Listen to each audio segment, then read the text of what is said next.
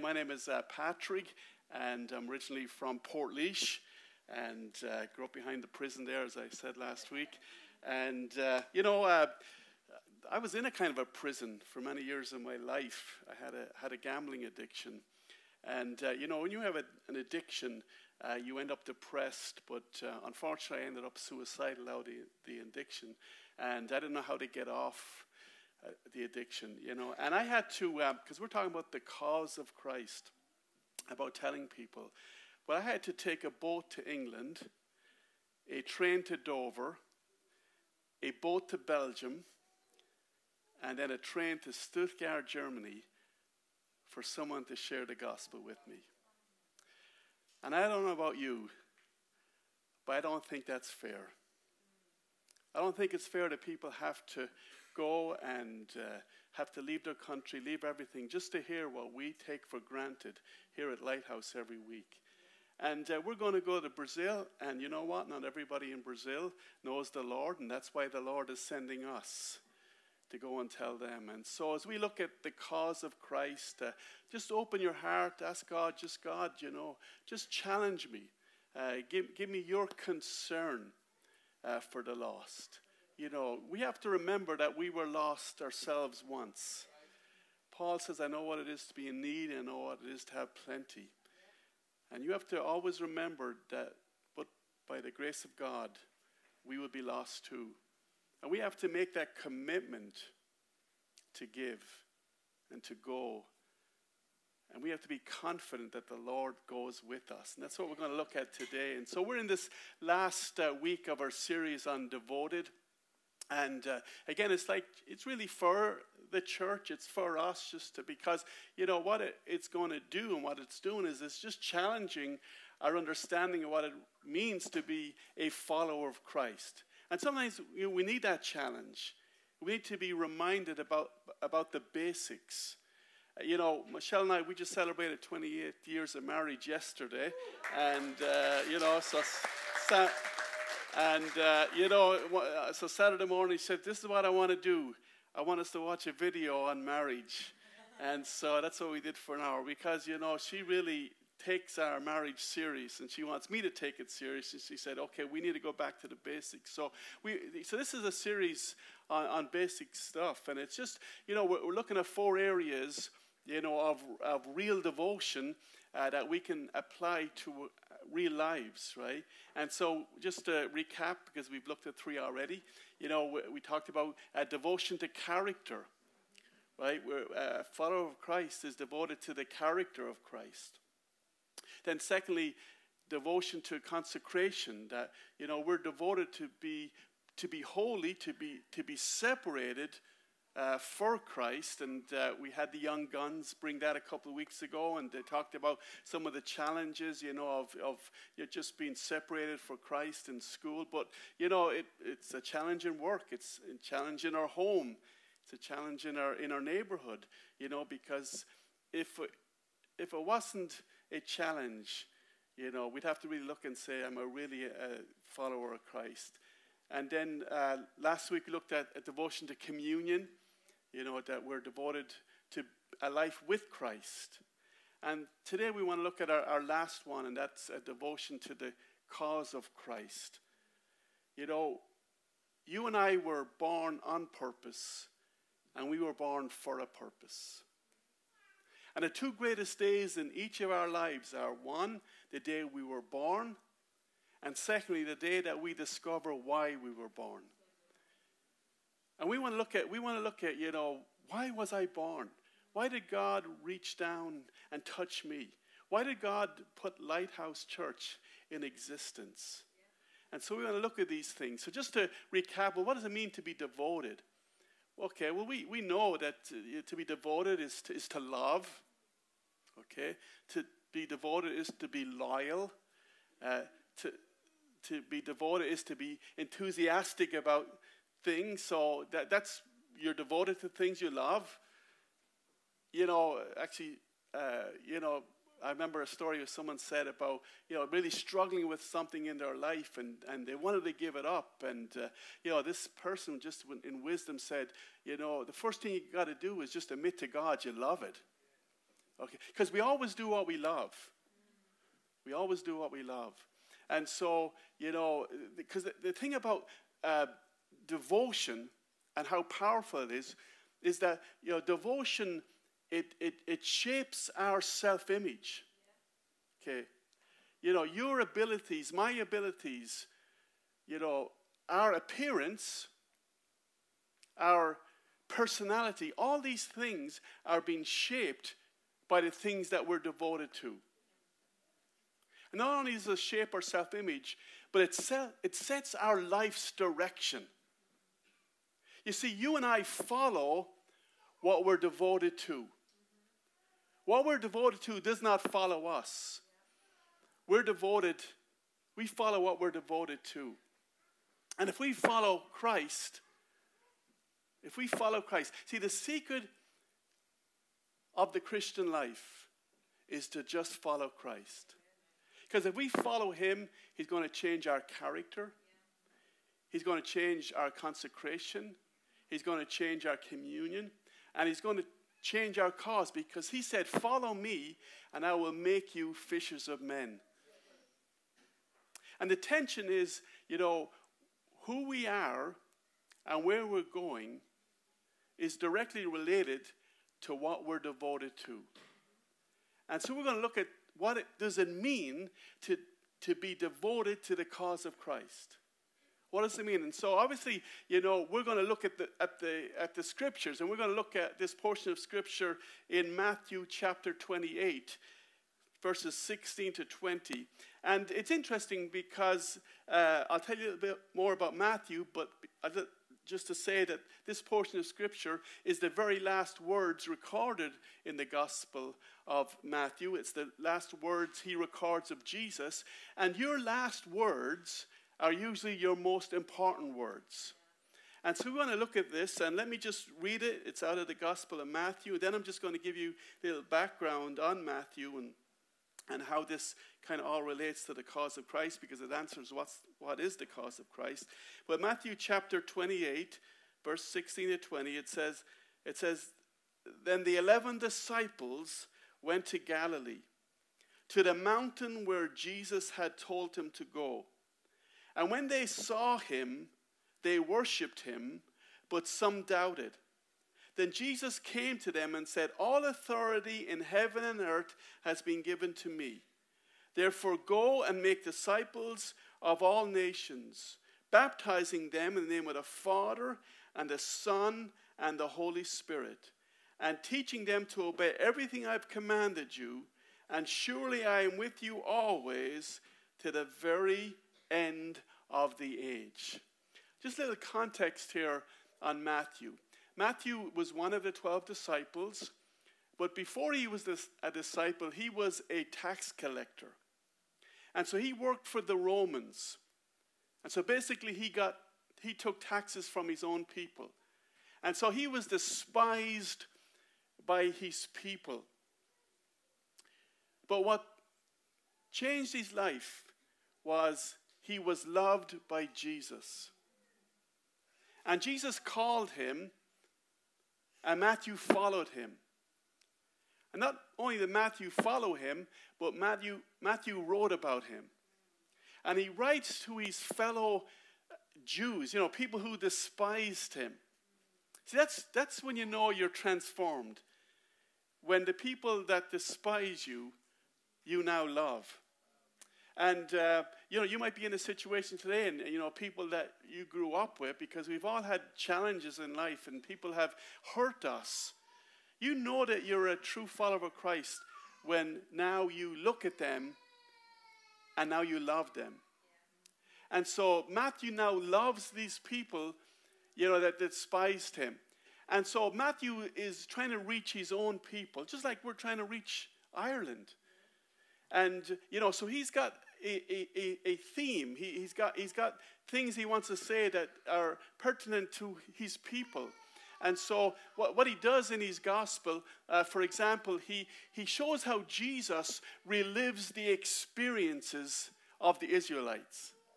So just like they were in the desert, like they were in Egypt, he says, you know, Jesus was in Egypt. Jesus was in the desert. And so he shows how Jesus relives the experiences of the Israelites. And that's like us. We want to show people a Jesus that lived, that experiences what we experiences. And then he also obviously shows the people how Jesus fulfills the prophecies of the Old Testament. How he's the Messiah. And how he is, in a sense, a new Moses. Because, there was no character in the Old Testament that meant more to the Israelites than Moses. Moses was the one who got the law from God. Moses was the one that spoke to them from God.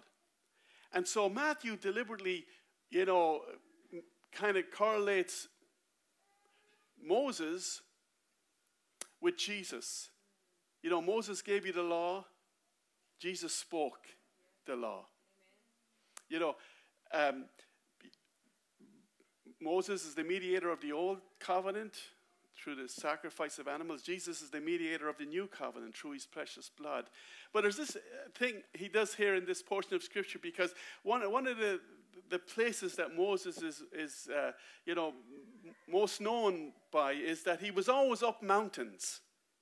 Right? He go up a mountain to be with God. It was on the mountain that he got the 10 Commandments. And so where does Jesus take his disciples to give him his great commission, the marching orders, he says, let's meet on a mountain. And so, that's just a kind of a thing that he does, comparing the life of Moses with the life of Jesus. But another theme that's really big in the Gospel of Matthew is the kingdom of God. The rule of God in our hearts and through us into the world.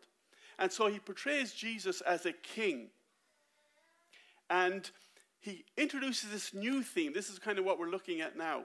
He introduced this new theme because this new theme is never mentioned in any other gospel, and that is the church.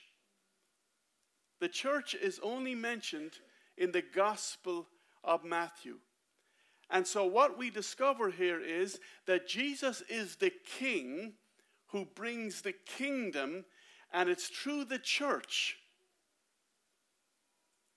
that God brings the kingdom. It's through you and I.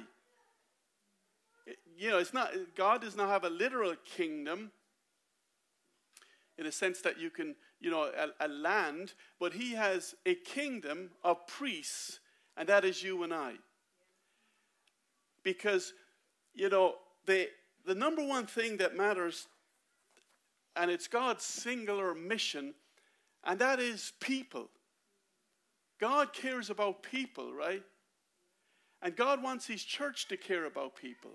And so we want to look at, what is it, how can I become devoted to the cause of Christ? Or how can I measure if I'm devoted to the cause of Christ? And we just want to look at 3 areas here.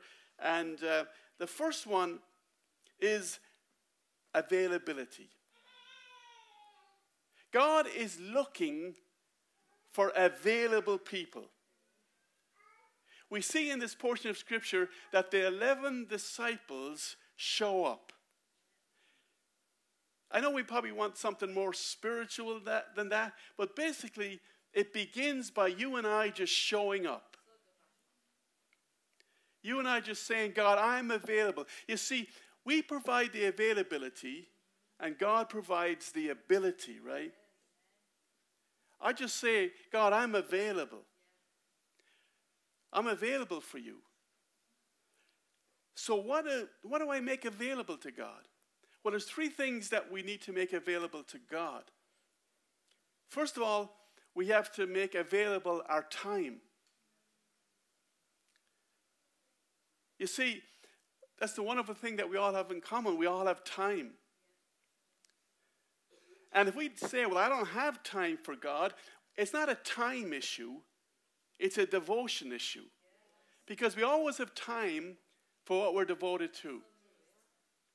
And we call a person that has no time, we call them a no-show, right? And so we say to God, I make myself available to you. I give you time. Then secondly, God wants us to make available our treasure. Every one of us has treasure. We are a treasure. And a treasure is anything that we're devoted to. And so as Pastor Sam did this morning, we take an offering here each Sunday. Because an offering gives us an opportunity to take what is valuable to us, our money, and say, God, we want to separate some of that money to the cause of Christ. Because we can't go to Brazil without money. You know, this church cannot exist without money. And so you and I give of our money, give of our treasure to God and say, God, we make it available to you because God is able to multiply and bless. But he can't multiply and bless nothing. And so God, take my treasure. That which is precious to me, take that. I make it available to you for the cause of Christ. Then the third thing we make available is our talent. You see, every one of us has talents. And what we consider natural talents, God considers supernatural talents. And the wonderful thing about God is that he's made us all not only talented, but he's given us different talents. And it just says, just give that talent to me. Make it available to me. So are we available to God? Because there's not even any point in going on if I say, well, I'm not available. I got no time for God. I don't want to give any treasure to God. I don't want to give my talents to God. I want to encourage you to visit a graveyard. I don't know about you, but, when you go to visit a graveyard, it puts everything in perspective. Because it challenges us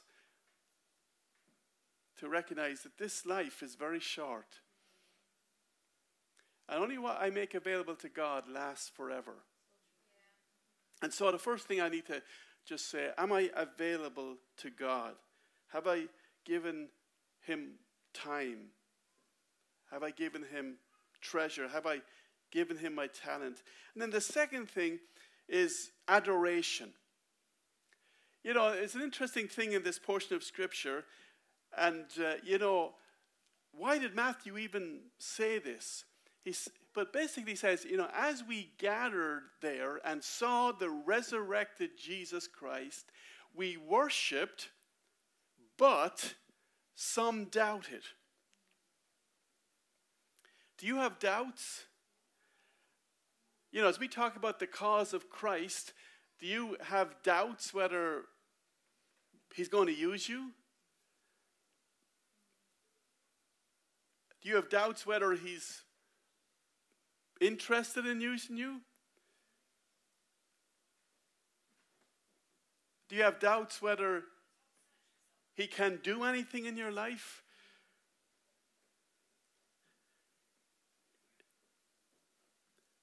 Jesus comes and he says, all authority in heaven and earth belongs to me.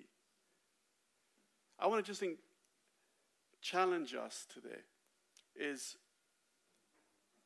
don't let doubt have the authority. Let Jesus Christ have the authority. Okay. Let it be his problem. God, I have this time, I'm giving it to you. I have this treasure, I'm giving it to you. I have these talents, I'm giving it to you. Don't doubt God. We need to doubt our doubts. We need to doubt our doubts. And how did Matthew know that some doubted? Well, it showed up in their worship. And being a Christian means more than just being a fan who admires Jesus. Being a Christian is a follower who adores Jesus. A follower who worships Jesus. And the Great Commission is calling people from doubt to worship. It's calling people from unbelief to belief. This is what Jesus is challenging his disciples here. Will you believe and will you worship? You see, God is not looking for fans. Fans watch the cause. Followers do the cause. I know some of the guys play sports, some of the girls play sports, It's better to be playing the game than watching the game. Fans watch the game. Followers, in that sense, play the game. And so, God challenges us to adoration. And then thirdly, he challenges us to action.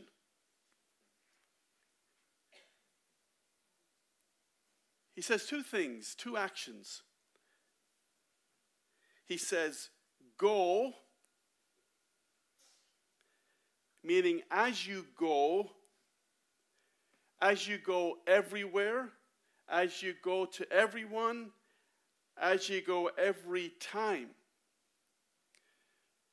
Charles Spurgeon said this. Charles Spurgeon was an amazing pastor in London in the two centuries ago. And this is what he said. He says, every Christian is either a missionary or an imposter. Every Christian is either a missionary or an imposter.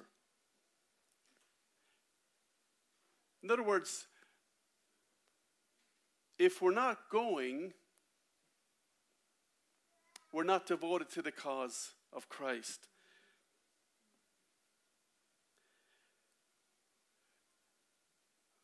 As you go everywhere, every time to everyone, remember that you represent Jesus Christ. And he says, as you go, make disciples. What is a disciple? Well, a disciple is a follower of Jesus Christ. He's someone who imitates Christ. And the purpose of our go is to help people grow in becoming more like Christ. That's the purpose of our go, is to help people to grow, to become followers and more like Christ. Why did Jesus have to say go to these disciples?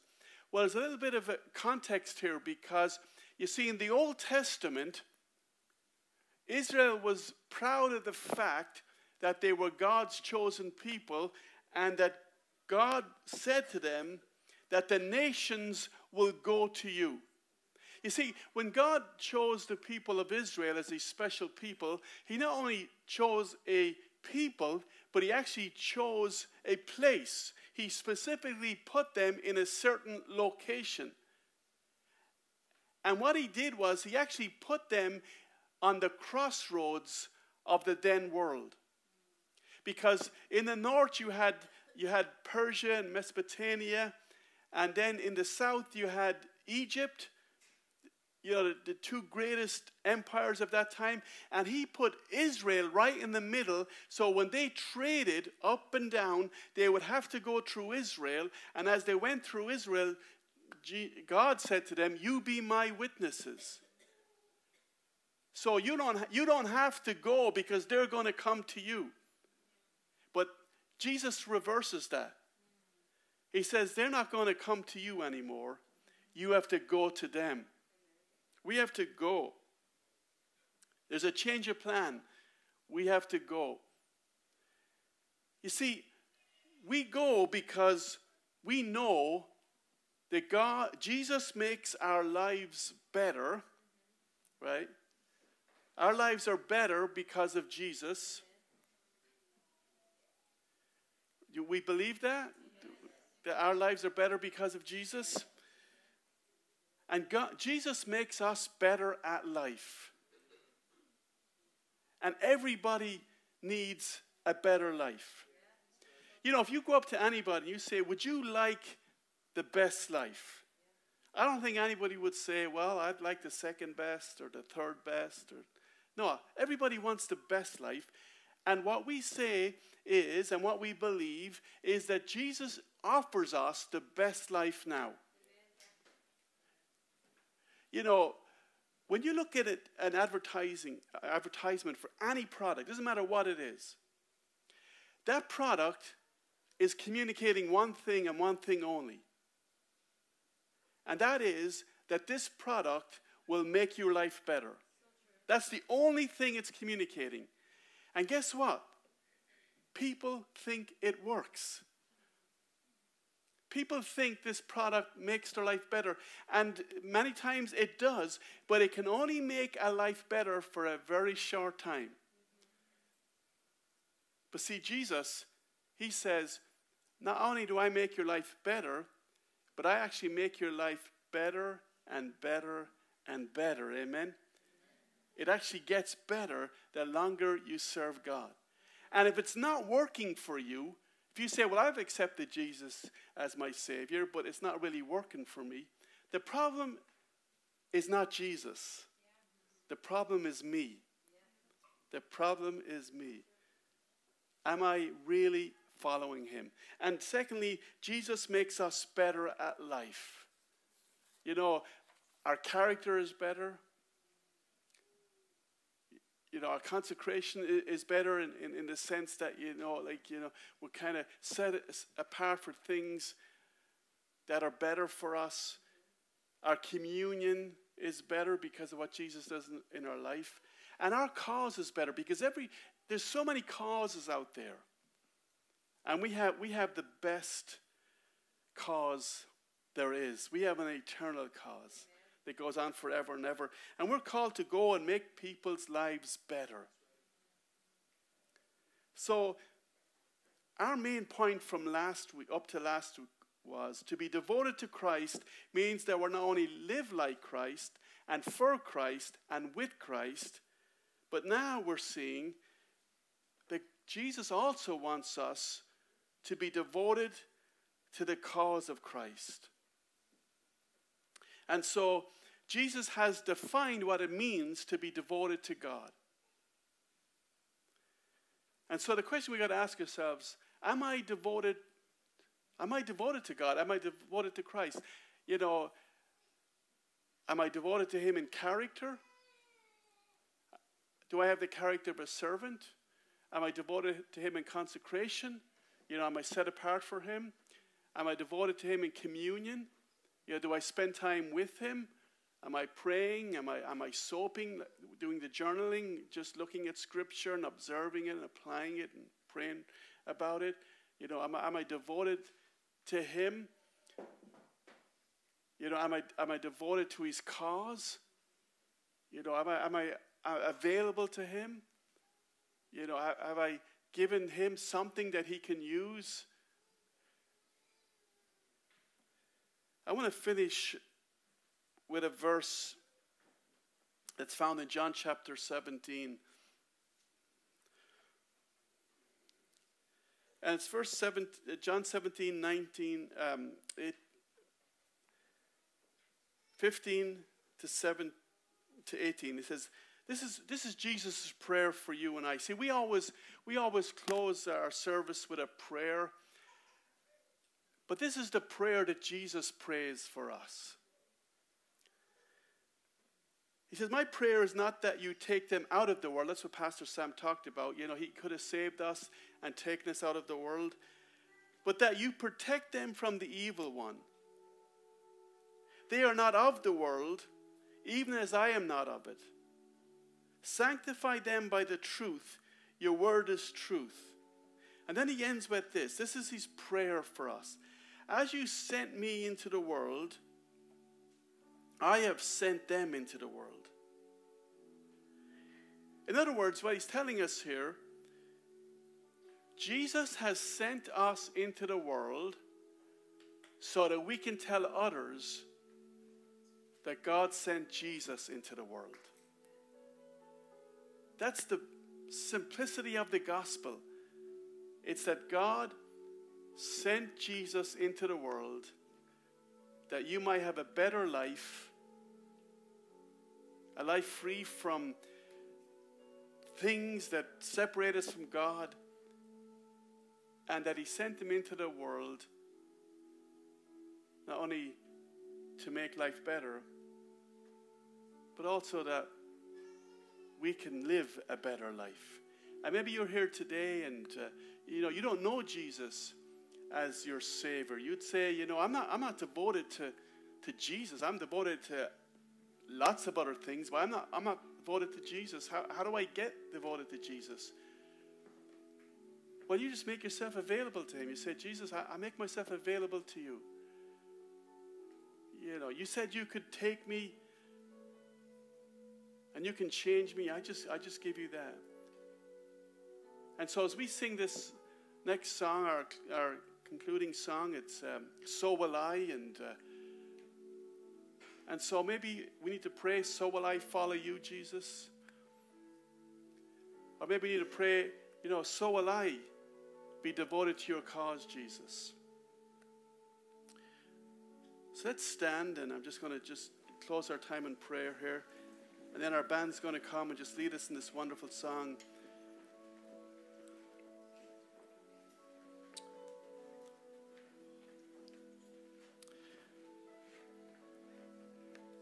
Father, we just come before you today, and we thank you for the cause of Christ. We thank you that you came, Jesus, not only to bring us to you, but also to bring us to others with the good news that Jesus died for our sins, that we might have a relationship with you. And I just pray, God, for our availability. I pray, God, that we would make ourselves available to you. I pray for, God, our adoration, God, that, Lord, that even in times of doubt, God, that we would just trust you, God, that we would recognize that you have all authority, and we can trust in that authority, that even when things look impossible, even when we look at this nation that is only 1% true believers, God, that we can say, we can still believe you, that you're not finished with this nation, and that our greatest days are ahead. And we just pray, God, for action in our life, God. We pray, Lord, that as we go, that you'd put in our heart, God, for people, that they would come to know you. And God, that you would help us, God. God, that you would help us to just make a difference in people's lives, because you made a difference in ours. And God, we thank you, and we ask this in Jesus' name. Amen. God bless you. Amen.